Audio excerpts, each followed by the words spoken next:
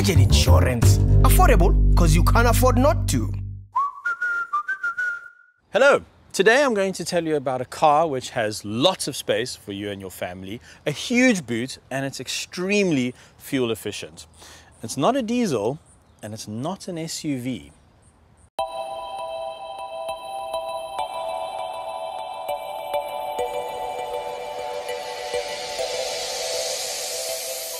And this is it, a sedan. Do you guys remember sedans? Anyone? Any South Africans out there remember these things? You know, that we all drove pretty much most of our lives, and now we all drive SUVs. But I am here to make a case for the sedan as a great family car and a great daily practical vehicle. But before I continue, remember that Cars.co.za has the largest selection of new and used cars anywhere online in South Africa. Check it out. Dream Search Drive. Ha! Got the slogan in to my dialogue. Definitely going to get a bonus this year.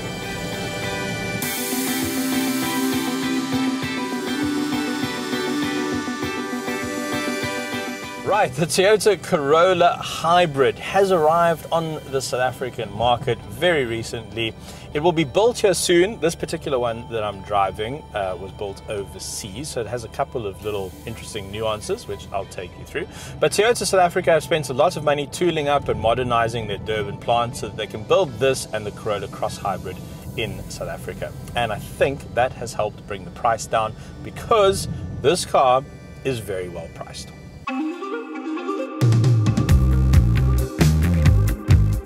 So I hear you asking, Chiro, tell us the price. Well, that's what I'm about to do. 419,000 Rand gets you one of these. Now, when you consider that a top spec Polo is 404,000 Rand these days, this is quite a lot of car for your money. And I'll tell you why I think it's good value. A couple of reasons. Now, I think some of the reasons are a little bit difficult to quantify and qualify and describe, and one of them is the ride quality. This is an extremely comfortable car. It's been tuned really, really well. The suspension is nice and soft. It's not sporty. This is not a Nürburgring hero. But funnily enough, I didn't have plans to go do laps of the Nürburgring today. I just want a comfortable car to get to work in. And that's what this car does brilliantly. We're talking Lexus levels of ride quality here. It's super, super impressive. Now, in the motoring industry, we talk about NVH, noise, vibration, and harshness. And luxury cars try to dial out those elements so that you have a nice, relaxing experience and you get to your destination without being exhausted. And hybrids really have good NVH levels, especially this one. The engine's very quiet, especially, well, of course, when you're in battery mode. So there's no noise. The vibrations are dealt with because you've got nice high sidewall tires and you've got soft suspension. And then in terms of harshness, well, there's very little vibration, very little noise coming from the drivetrain. And so this is a very calming vehicle to be in.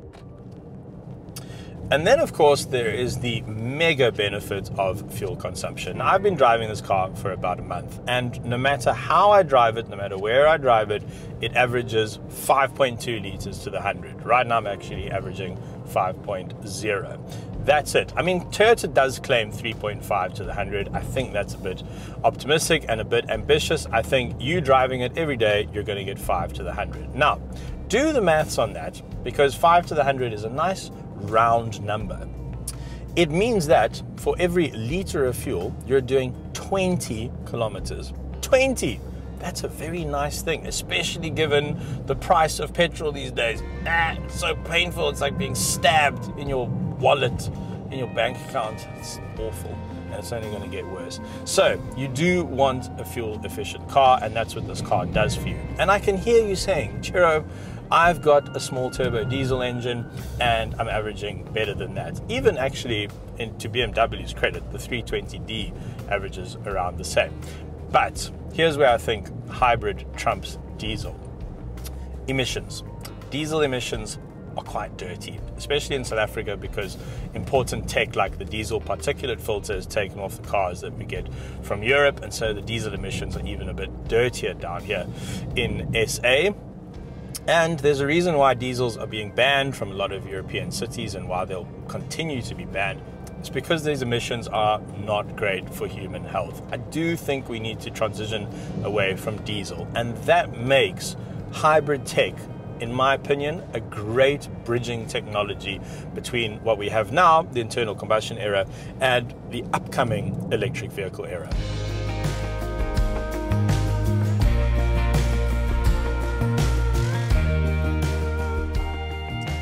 Part of the efficiency of the car actually comes down to the tires. These are Dunlop NSAves. They're very low friction, not the sort of tire you want to take around a racetrack, not very grippy, but they really do help bring down your fuel consumption.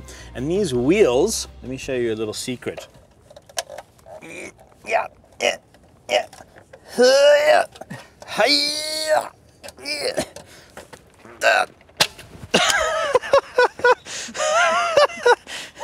That's gone well.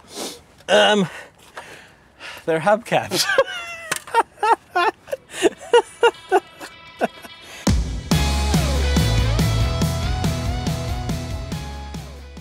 Thankfully, there was nothing for me to try and pull off in the interior.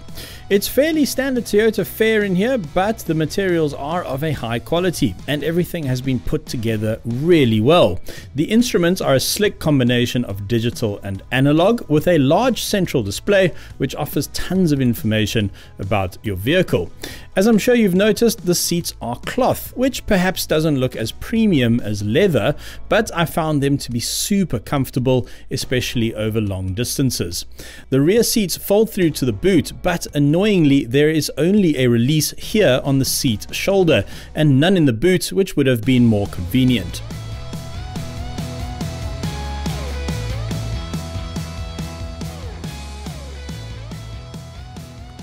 I promised you a big boot and I'm about to deliver. Remote unlock from the key, and look at that, using our traditional cooler box test. It's disappeared in there. That's a good sized cooler box. I reckon this is about an 8 cooler box boot this, and there's still quite a lot of height, and there's a toolbox and a spare wheel underneath there, and the rear seats fold 60/40 so you can slide a bicycle in or a kayak or whatever you want, really. Now show me a similarly sized SUV that has a boot that big. I challenge you. So if you've never driven a hybrid, let me take you through the experience, and I'll start by explaining the tech.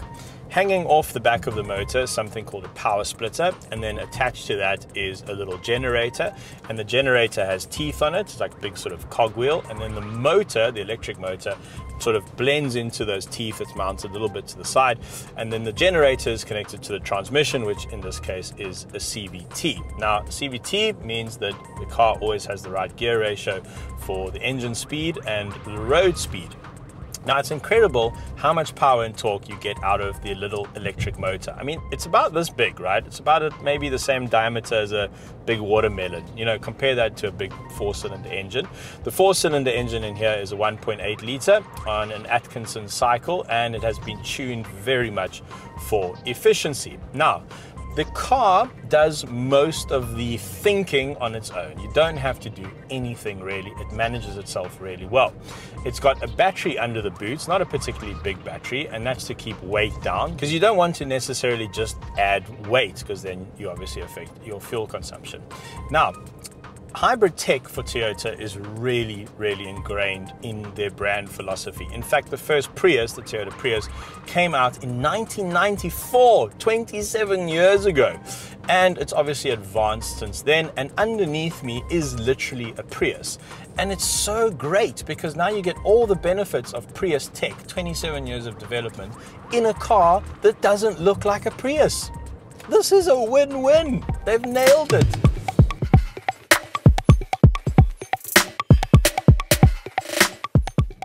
Now, to help you understand what the car is doing at any point, there is a graphic permanently displayed on the infotainment system which shows you where the energy is moving around the car and what's actually busy driving the wheels. If you click on it, you get a bigger display, and it's actually quite fun to watch this, you know, seeing what's actually driving the wheels, what's creating the forward motion. I quite like that.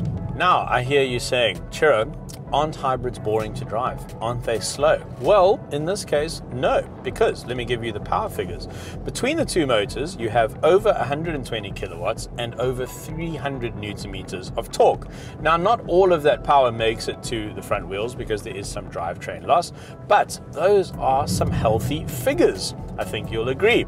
So when you put your foot down, you need to get off the line quickly, say to cross an intersection. This thing jumps. You've got all that torque from 0 RPM coming from the electric motor, aided by the petrol motor, and off you go. I would actually describe this as quite a sprightly car. It's not slow at all.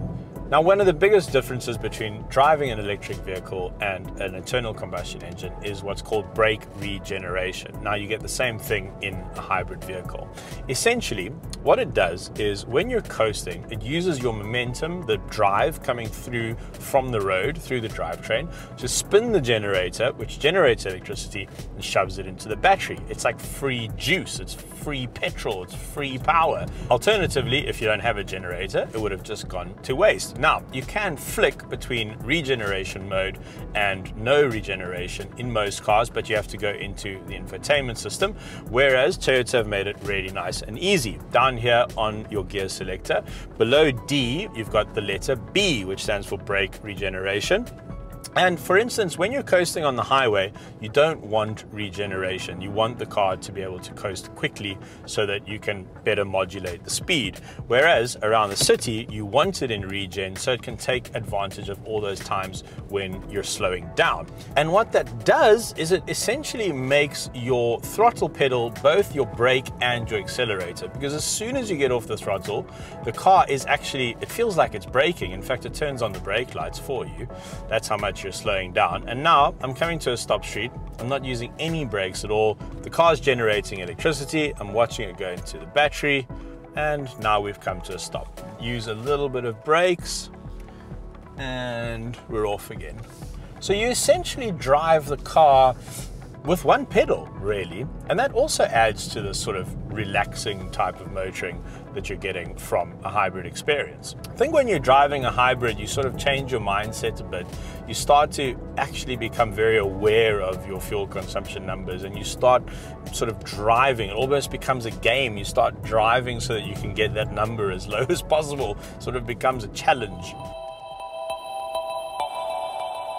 Now, Toyota gave this car to us for about a month to use, and myself and my colleague Hannes have pretty much been sharing it, and we've both really come to like this car a lot. It's a great daily driver. It's smooth, it's comfortable, it's pretty fast, it's very efficient, it's very practical. I think it actually looks quite good. This new 11th generation Toyota is quite a looker in my opinion. I'm not sure how much more you could want from a daily driver. And yes, I know the Corolla Cross Hybrid is coming, and it's basically the same price, and I'm sure it's going to outsell this car 10 to 1. There really is a lot to be said for a good sedan, and I think this is one of the better ones, especially at this price point. So I would like to use this opportunity to encourage South African motorists to remember the sedan, remember what it can offer you. Remember how they don't like to fall over as easily as SUVs. Remember how their boots are actually larger than SUVs. All of this makes for a great motoring companion. Right, thanks very much for watching. We have over 530 videos on the channel. I'm sure you'll find something that you like. Whack that like and subscribe button so you don't miss another video, and I'll catch you on the next one. Right, cheers. Thanks for watching. Pistol fingers. Thanks very much for watching. If you've just watched this video but you haven't yet subscribed to our channel, you absolutely should do that immediately right now. Click the subscribe button. It's a good idea for a bunch of reasons which I actually don't have really a lot of time to go into, but it's good. It's a good idea. Excellent. Thanks for watching. I said that already. Budget insurance. Affordable because you can't afford not to.